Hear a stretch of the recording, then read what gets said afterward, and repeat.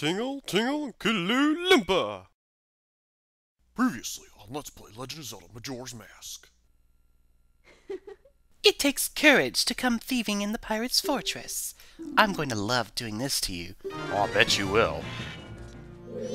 Having a whole hour and a half. Oh, jeez. Oh, crap, I didn't mean... No, I don't want to be fish... Not shark bait! Shark bait! Hoo-ha-ha! Come on, do your twirly attack. It looks sexy. Oh, I'm so sorry. That didn't do anything. Here, let me help you out here. Oh, yes, right in the boobie. Nice. Oh, excuse me. What happened to the rest of the eggs? The eggs can't hatch if they aren't all together now. Hurry! Find the rest of the eggs and put them into the aquarium. Will do, Doctor. Hey, guys, it's not long time no see, but okay, we'll go with it. I'm Silent Senior 09, and this is Let's Play Legend of Zelda Majora's Mask. We are going to go ahead and get the last 3 eggs that are missing into the aquarium, and we're going to get them from past Pinnacle Rock into this so-called snake pit that both the fisherman, I believe the fisherman, either that or it was just the Zora and I'm confusing him with the fact that we have to see the fisherman, and of course the pirates, Avail and, what's her name? I forgot the whole conversation actually. You guys will probably remind me like, duh, it was Avail and so, you know. Geez, Silent Senior, don't you ever pay attention? Yeah, sometimes I do, sometimes I don't, you know, it's a give or take. So anyway, as you remember, the fisherman here wanted us to take a photo of one of the pirates, Gerudo Pirate Fortress's female pirates. So let's see if this is what he's looking for. Oh, sorry, hang on, I gotta talk to him first. Okay, oh, okay, sorry, I thought you have to be, like, human Link, sorry about that. Come on, dude, oh, okay. I'm a dumb butt, I'm sorry, you have to talk to the seahorse again. Yes, we're interested in that fish. Come on, man. Let's do this. I don't feel like reading through a wall of text. Yes, I do. Bring it on. Booyah. Oh, that's it. That's it. I had a picture like that. Well, aren't you a crafty one? You'll get that to me, won't you? Sure will. In exchange, I'll give you this. We got the seahorse. Yay. Hurry, take it to Pinnacle Rock. Thank you! Hurry, take me back to waters near Pinnacle Rock! Sure thing, we'll do. So anyway, Pinnacle Rock, let's head there, shall we? Right over here is where we gotta go for these last 3 Zora eggs. So we're gonna go ahead and do that. This is also why I wanted to make sure I had empty bottles, or went ahead and took care of the whole beaver thing, is because I needed to have at least 3 empty bottles, and I think I still got my green potion with me, and I want to make sure I had plenty of room for that, and then some, basically. Pinnacle Rock ahead. Beware of murky water and sea snakes. Now, for the longest time, I had a hard time at this point, because I kept thinking you had to release the seahorse right here, because every time you do it, it just says, this item does not work here.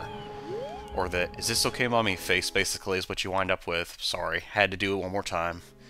But what you had to do is you actually had to enter Pinnacle, past the gates, and you actually enter the area called Pinnacle Rock. Now that you're here, you can actually release the seahorse. This is the way you're going to be able to get there, because if you try going out into the murky water, you're going to wind up going back to the beginning again. It's kind of like the Lost Woods, basically. You have strange powers, Selenus! Sure do. I have a request for you. Please follow me. Okay, well, let's do it to it then.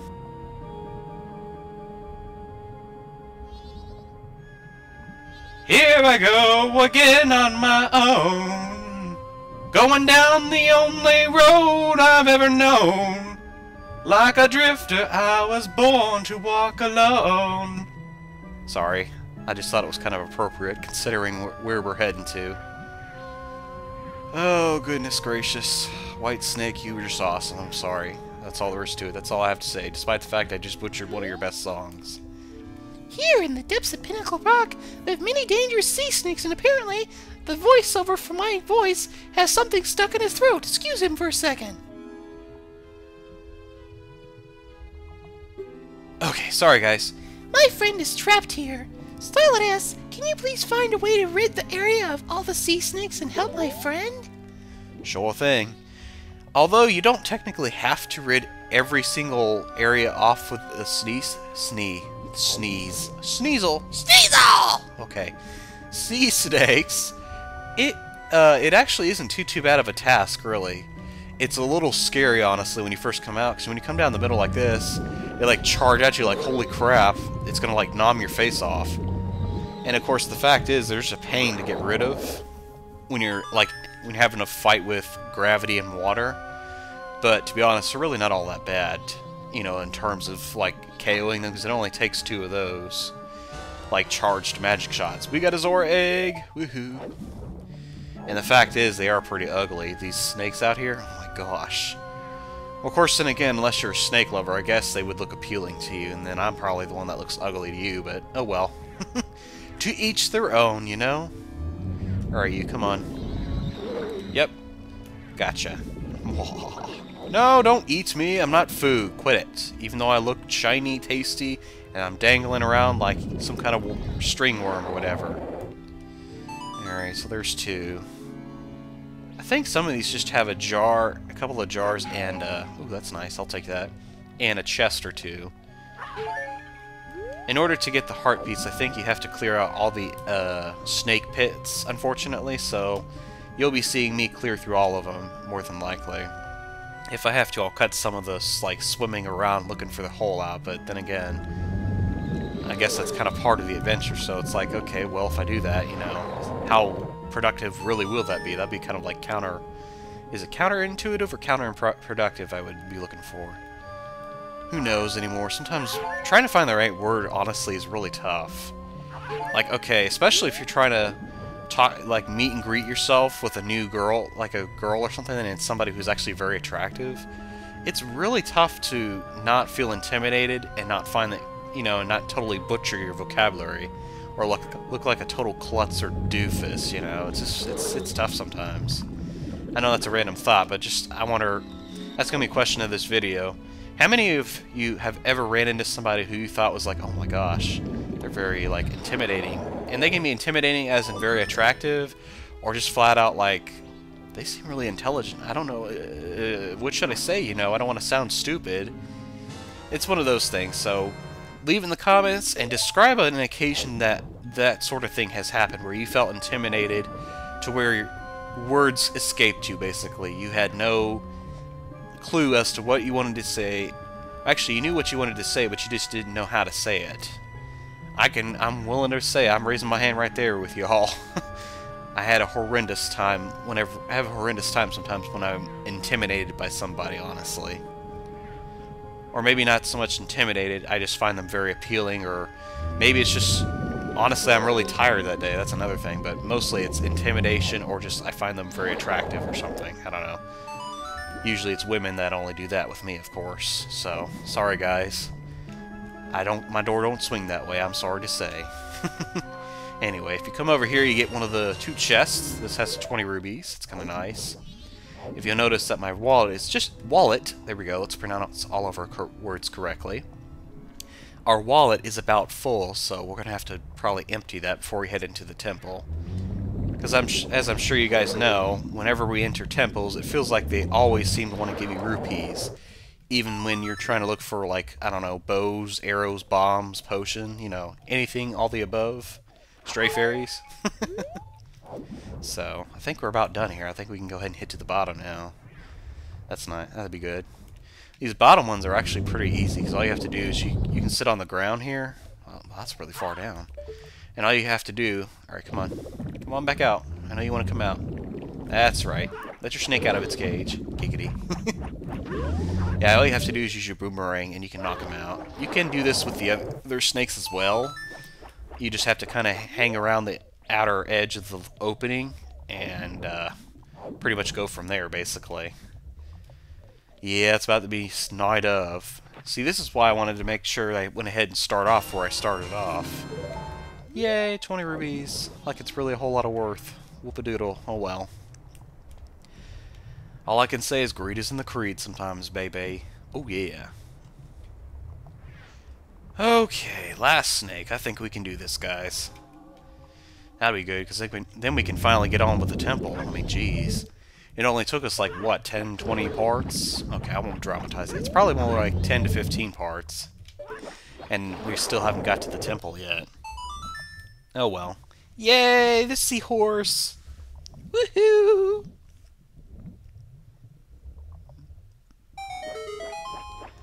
Oh wow, I thought they were gonna like automatically cut to it. Oh well. Anyway, so once you want to go ahead and rescue the seahorse, you can talk to them. Thank you, Silent House. This is a symbol of my deepest gratitude. Yay, we got a heart piece. Woohoo! Yeah, okay, I think that's like our new heart piece. Oh, that is so cute! They're giving kisses to each other. Some smooches. Somebody bring in the mistletoe, folks. Oh. I've never actually gotten one of those to work. I can't figure out why. I never seem to have any luck getting mistletoes to work for me. Then again, they're probably all defective, just like the ones in my I'll Be Home for Christmas. When, what's his name? I think it's Eddie. No, Eddie's the name of the antagonist. Crap, I forgot the name. I'll have to watch that movie again. I'll Be Home for Christmas. I don't know how many... Oh, I can't use... Oh, that's right. Duh, you can't use it in here. Okay, well, that's fine. Not a problem. We'll just go ahead and swim our way out then, since it's going to be that way. Mean game. Cutting off all my shortcuts. I mean, seriously, what the fudge, man? WTF? Like, hello? Okay, yeah, sound like I'm hawking up a hairball there. Alright, now it might seem like it's impossible to find your way out of here because it's like nothing but a big round hole with a bunch of rocks kind of lining the outside, but if you follow your map, you'll be out here. I do not remember for the life of me the pattern in order to go into, you know, if you want to go in reverse and just kind of go out without accidentally disappearing into the distance because of the murky waters. So I automatically do what I just did and disappear, or let the murky waters take me to the entrance, because that's really the easiest way in my opinion. Mikey, haven't you seen any gold-colored fish around here? Sure did, I let him go. Gold-colored fish know this area very well. I was thinking of getting one to guide me through Pinnacle Rock. If the water wasn't so murky, I wouldn't have to rely on the guidance from a gold-colored fish. Yeah, tell me about it. That's pretty much the whole, yeah, if you, in case you're like, how do you know, like, to get the seahorse and all that jazz? Like, seriously, come on, man, tell us, do it in order and show us, like, the story and how you're supposed to progress. Well, sorry. Sometimes I miss things, honestly, but yeah, I guess if you talk to that Zora, he winds up telling you about it, and you can go ahead and distinguish the fact that, oh, okay, you can go ahead and use the little seahorse guy and use him as your guide or something, I don't know. Okay. Sometimes I wonder why they stuff things in games and expect people to... Well, actually, you know what? They stick them in because sometimes you have people who are very intuitive and they actually are smart enough to ask why. Sometimes I'll admit I'm not smart enough to do that, I guess. I don't know. Even though I try to emphasize and encourage it, I myself can say that it's hard sometimes to interpret things correctly in video games. Alright, so anyway, here's our last 3 eggs. We're going to go ahead and dump in here. Boop. Clump. Although I'm curious as to how they fit in there, I'm not going to bother trying to ask logic to explain itself. I'm just going to say, okay, we'll go with it. Yeah, let's go with that. Yay! Got them all in here. That should do it. Good! All the eggs have been brought together. It's going to start. Quick! Come to the front of the aquarium. I guess you need to be Maiku for this to work. It's supposed to... Oh, okay, yeah, there we go. Whoa. Wow. Huh. Wow. I'm sorry to say... That's all I know how to say, really. It's just like, it's amazing how quickly they gave birth. Look at this! What does this mean? What in the world could this mean? I've got it! Don't you understand? Well, you imbecile, the way these Zora children have lined up, it means... What does it mean? Tell me! Quit keeping me in suspense! You don't have some kind of instrument by chance. Oh, that's what you mean. They're on the old, every good boy deserves fudge, note score thingy. Or the face one, as I call it, too. Alright. Ocarina's up there, dude. Come on. Oh, sorry. No! What the... Okay, I guess you have to talk to the doctor. There we go, okay. Wham! I like that. Alright, so this is the song you need to get in order to get inside the Great Bay Temple, so watch carefully. Left, up, left, right, down, left, right. It's pretty easy. It's actually a very catchy song too, so I'm going to shut up and let it play through it actually.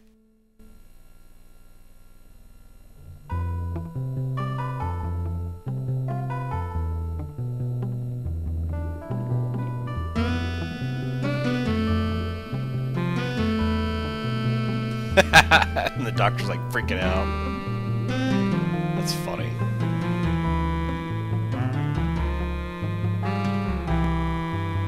Nice. Wave your hands in the air just like you don't care, because we just learned the new wave Bossa Nova. It's the melody taught by the Zora children that invigorates singing voices. Nice. That? Yes! That's it! It's that instrument! If these Zoras were born to teach this song, then hurry! You must play the song for the Zora who laid these eggs. Ah, so we gotta play this to good old Lulu. I think we should do that. Alright, anyway, so let's go ahead and come up here, make sure you're able to speak to Lulu. And you're gonna play your guitar, or your ocarina, whichever you want to call it, but make sure you do it as Miku Link, because otherwise it will not work. So you're gonna go left, up, left, right, down, left, right. I don't know how I remember that tune because I mess up just about everything else, but I think it's because I know that this song has 3 lefts. You know, like, to the left, everything you love about me's all to the left. Anyway, I'm gonna stop talking.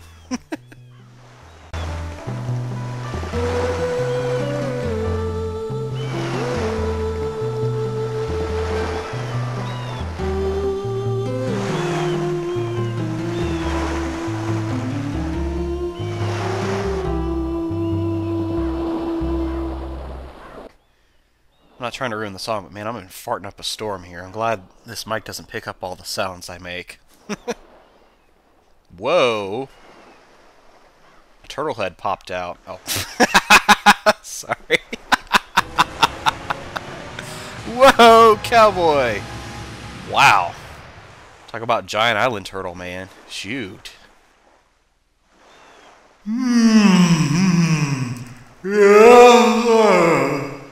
I slept quite well. I just realized this when I opened my eyes. The passing of days is quite quick, isn't it, Lulu? Sure is. Yes, Lulu. It's nothing to be surprised at all. Although my eyes were closed in sleep, I still see everything that occurs in this ocean. It seems Lulu is confused. Regrettably, there is no time for idle conversation. Now then, proud Zora warrior. The open seas of Great Bay have need of your might. Quickly, climb onto my back. Wow. Yeah, seriously, they did make this that epic. You have to actually climb on this turtle's back. Of course, you can't do it as Miku Link, but still. That's freaking awesome. Alrighty, so before we enter the temple, this is it, guys. This is where we leave off. In this next episode, we're actually going to officially start the Temple of Great Bay. Thank you guys for watching. Love y'all very much. Please don't let your tails flap, and peace out, y'all. Check it!